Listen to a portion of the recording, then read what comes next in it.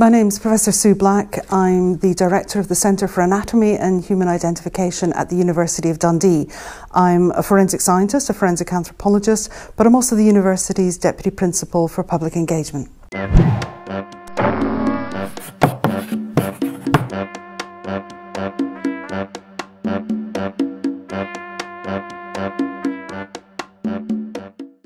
I do like writing, but I'm not a fiction writer, so I like to write facts, so I like textbooks and such things. But outside that, I don't know, I started life off in a butcher shop, so I'd quite like to go back to being in a butcher shop, thank you very much indeed. I enjoyed that very much. Other than that, I don't know, I like talking to people and I like communicating. So it might be something in that sort of a field. Not working with children, because I don't think I'm very good with children, but certainly working with adults.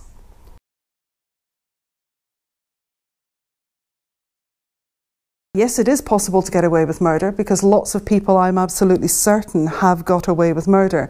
And the reason they've got away with it is perhaps because we haven't yet found the body.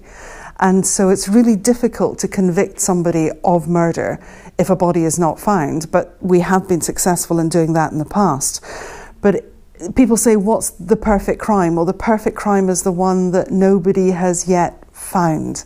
So when somebody stumbles across the body that's buried in the garden, or it comes up on the fishing net, when you just simply can't predict when you're going to come across it, then something that's gone from being the perfect murder that has never been detected suddenly comes into focus. So the perfect one is the one that we just haven't solved yet.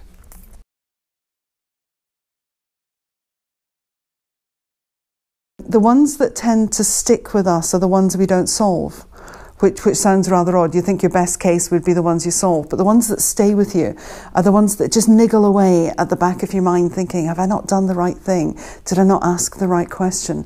So I grew up in Inverness, and in the 1970s a woman, Rinnie McRae, and her son went missing. And for Inverness, it's a big deal and it's a big story. And for as long as a case like that remains open, it's almost like a running sore. And so we were invited to go and excavate at a place called Dalmagary Quarry, just south of Inverness, because there was some evidence to suggest her body may have been there. So we spent, 6-8 weeks excavating a quarry, didn't find her. And so for that remains a really important case, because what we've not been able to do is bring closure to Rinnie McRae's family.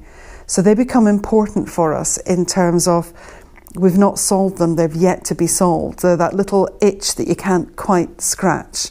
The ones that you solve are great, they make great stories, but they're not the ones that stay with us.